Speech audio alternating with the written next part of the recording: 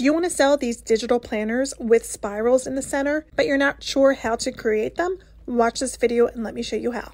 So first create a design and then go down to custom size, and we're going to size it 11 by 8.5 inches. Add a color to your background and then grab a square from the Elements tab. Resize the box and make sure to add about a half an inch of margin on each of the 4 sides.